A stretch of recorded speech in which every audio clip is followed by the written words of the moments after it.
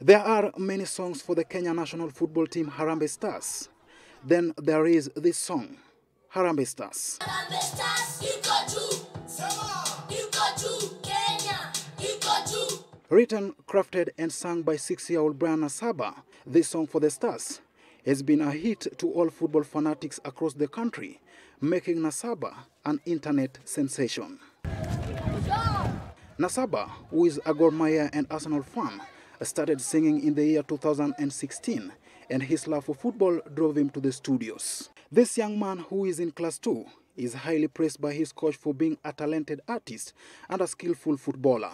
Juala Superboy si msanii ati ni msanii mchache hivi. Naweza sema ni kijana tu mpoa, ako discipline, na naweza sema amejituma pia upande wa usanii na upande bado wa kimasomo pia. When he got a chance to make his song a reality, he met his producer and together they created magic. Hiyo opportunity nikaongea na manager wake, akanambia ni sawa. Nikamwambia naweza taka kufanya naye kazi hata kama ni nyimbo moja tu. Then tukawaka naye nyimbo moja na ikatoka poa sana.